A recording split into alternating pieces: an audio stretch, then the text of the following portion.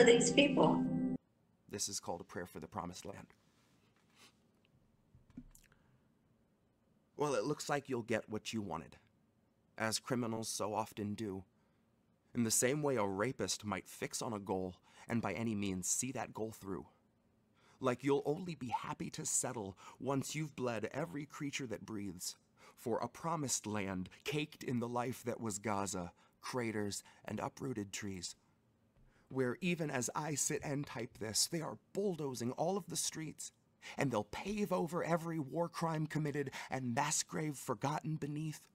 And they'll leech even more of our taxes for the BlackRock-approved Middle East, for new luxury 3-bedroom condos next to torn, bloody tents on the beach.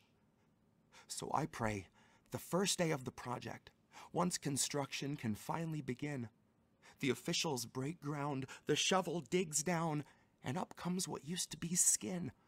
And as workers look over their blueprints, the foreman rechecking the plans, the ghosts of the fathers of Gaza surround them with children who hang from their hands. I pray when you walk in those newly built homes, as you smile and take a deep breath, that the rot in the air chokes you down to your knees, overwhelmed by the odor of death. Then the first time you step in the shower, to wash off the filth of that day, I pray that the shower head soaks you in blood and nothing can wash it away. And you stumble away from the shower as the blood starts to seep through the walls, and you hear it cascade from the ceiling as in terror you tear through the hall. And above all your shrieks and your screaming, all of Palestine's children will call. Those who begged in the dark for the touch of their mother, a touch some had not known at all. Now, could this be your holy land, soldier?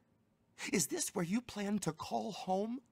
You really expect to come live out your life that you ever could truly atone?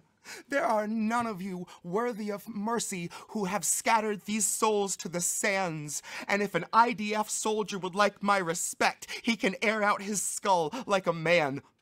Or better yet, take up his arms against those who would have him bring death to these lands. And yet among you are so few objectors. Just how long till the conscience is banned?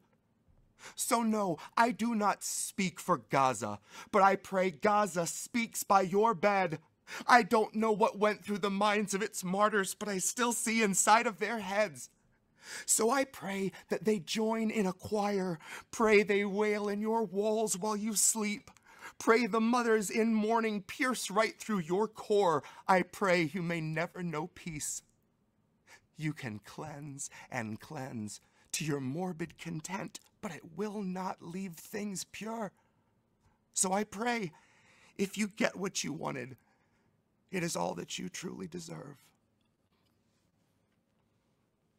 That's a prayer for the promised land.